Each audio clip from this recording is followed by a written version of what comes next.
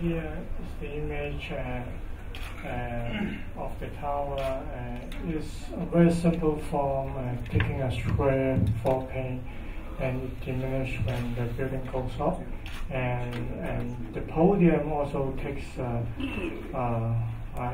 another architectural approach, simple font together with well-designed facade.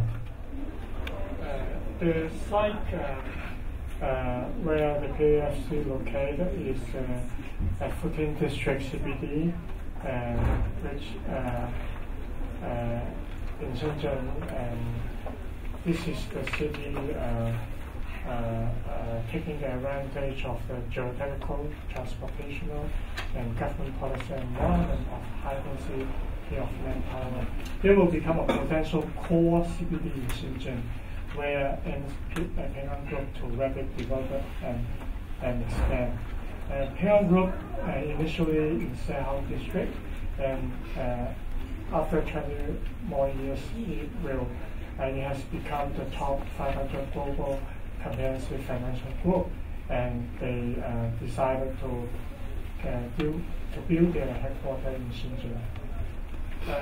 The diagram shows the location of the PFC, which is lying on the axis of the civic center of the municipal government location. To start off, we'll talk about design competition. Back in 2007, we have invited two American firms and UK and a Japanese firm to join the competition for PFC. Namely KPF, Foster, SOM, and Nikon.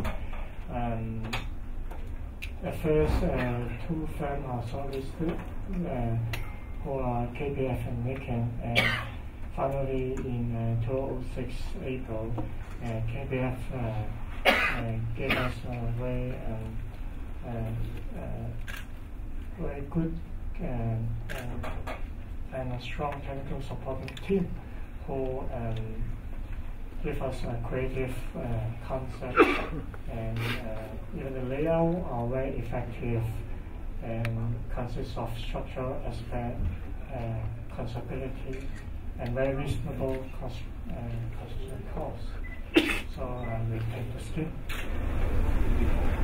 This is the image of the competition planning scheme. Planning concept. PF decided to share massive space in metropolis, and it's become the landmark building in 14th CBD. In the west side of the CBD was designed having a north-south straight pathway for pedestrian, where we have put cafeteria, shops, and several along the pathway to enhance the environment. I'm going to jump a few slides because there is the basic planning arrangement that you can see. You can understand easily for the diagram. This is the architect's idea of how the axis is formed. And the pathway that I mentioned. The traffic arrangement in the basement, it is very user-friendly for tourists, shoppers, because it connects to other development in the arena, Coco Park, and the underground shopping mall of MTR. So I would say it will connect on four sides to different street rooms, and give a very effective pedestrian circulation system, and so people can move freely and easily in the basement level. And it's also connected to the express railway on the north and the MTL Metro Line 1 I particularly want to mention when the express railway line completed in 2017, so it's only one stop from Hong Kong to Fujian, and they will be 300 meters away from the PFC. so it's more convenient than any part of the Hong Kong, for traffic between different districts. Here shows the underground connection, and you can see all this red line are the possible walkway for the basement connection. So we actually gone through the exercise of selecting the construction method, bottom-out construction versus top-down construction. We study the advantage and disadvantage. We consider the utility direction and traffic direction.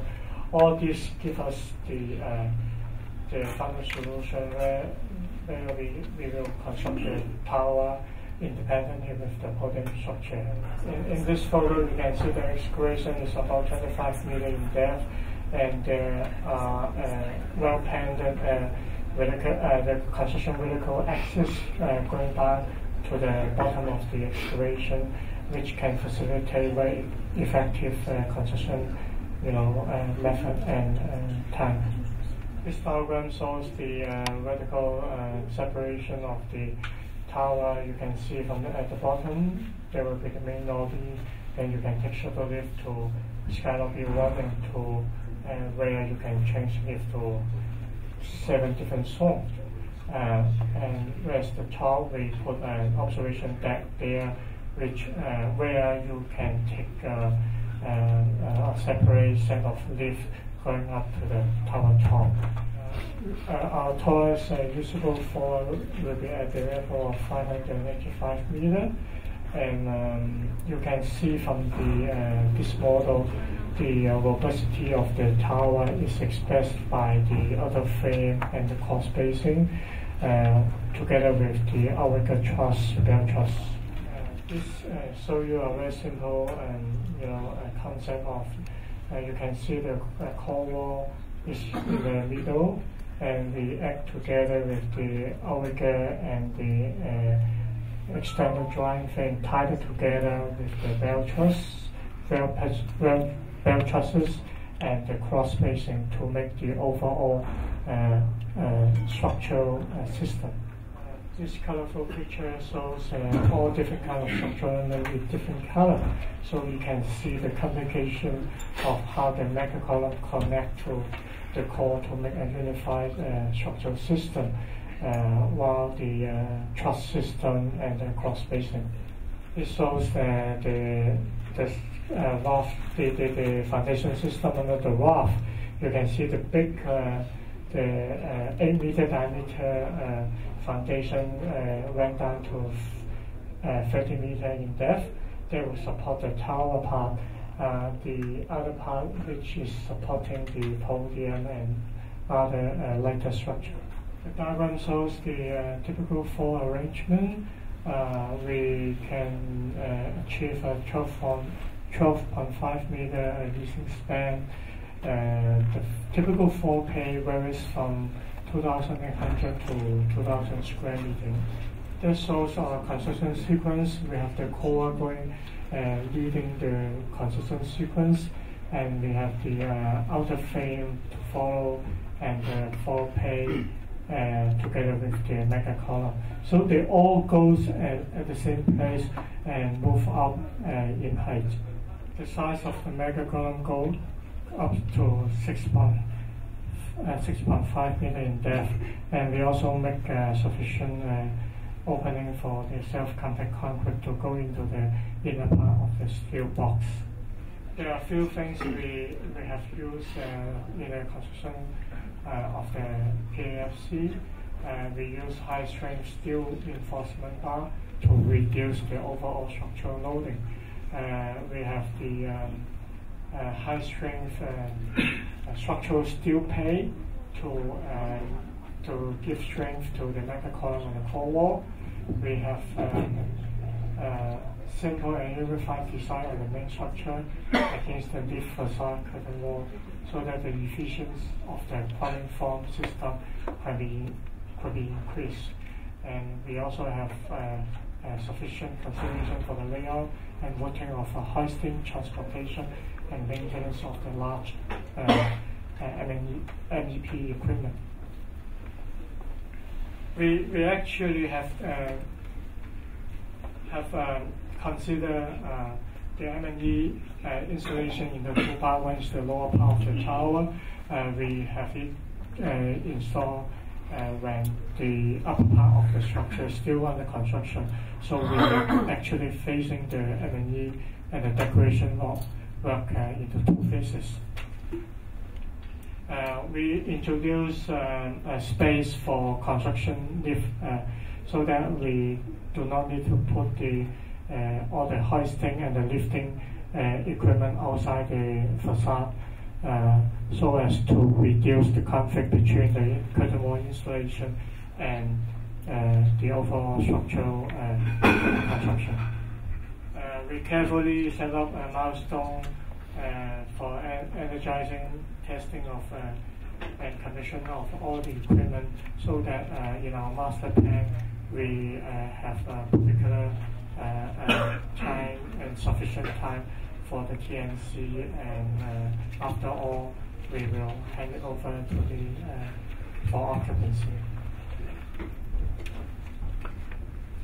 Here's all the distribution of the M&E4, FH4, and they are evenly distributed along the height of the building. So you can see each zone are separately supported by the M&E system. We adopt a beam application so as to help us to resolve the conflict for the CSD and CTBUH coordination process. And finally, we actually will use this beam system for the management of the tower. Here are some beam models that help us to see the possible conflicts of energy system against the structure. Even on the curtain wall, we can test whether there are conflicts between curtain wall and steel structure. And we use beam to estimate the quantity. We test the construction method. We help to do operation and maintenance. We achieve the LEED gold rating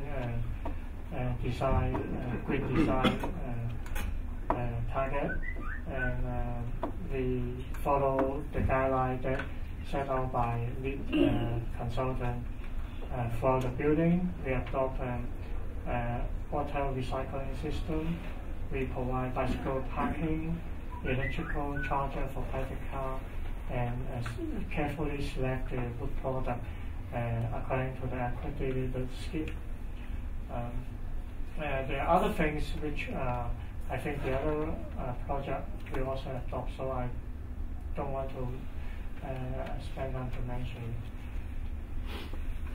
So here is a simple diagram that what are the content, the green content, in our building design. We carefully separate the contract into main contract, civic, the structural work, and the main contract for the M&E work, and put under the main contractors different specialized NSC to upgrade the standard of the specialized trade. And you can see this two main contractor as the leader for coordination and contractual responsibility. And they actually take a lot of leading role for the detail design stage, and they also set rules and set marking scheme before the tender stage according to the law of the Republic government. We have very strong team in the site from the main contractor as well as the client to keep the housekeeping and site security to the very high standard. And we check material from time to time, do appropriate testing when necessary, and we do a lot of analysis for the construction sequence to make sure we can see the conflicts beforehand. This is the overall site layout, but I think we have some problem on the excavation because it's very close to the railway line, and we managed to overcome this technical problem, and the superstructure now is up to almost 500 meters, so we are quite safe on the underground construction now. This gives you the scale of the steel element, steel structure, and we do a lot of welding on ground level and hoist up to the appropriate level for installation. We use a drywall system to help reduce red tray and the helping housekeeping, improving housekeeping. The plant form are carefully thought of and selected to suit our construction demand. We inspect a material even down to what are the sands we are using for concrete. We have all kinds of measures and incentives to coordinate with the contractor and manage the potential conflicts among different contractors. We have a computer system internally to do all the correspondence, commenting, and approval, which is built by the project company. We are looking forward completion in mid of 2016, but we need to handle all kinds of coordination in the coming 2 years. Also, we need to witness all the inspection before the government inspection. We will expand our management team under the Ping An Group to take over the project and keep going with the high standard management as we are doing during construction. And finally, in the past 20 years, Ping An Group has become one of the top 500 global enterprises. Ping An Group considers that is a good time, a good pace, and good chance to return home city. Therefore, Ping An Group headquarters is to be located in Shenzhen. In this paper, a concise experience introduction to Ping An Financial Center project from the location selection to handover of the operation has been briefly adjusted.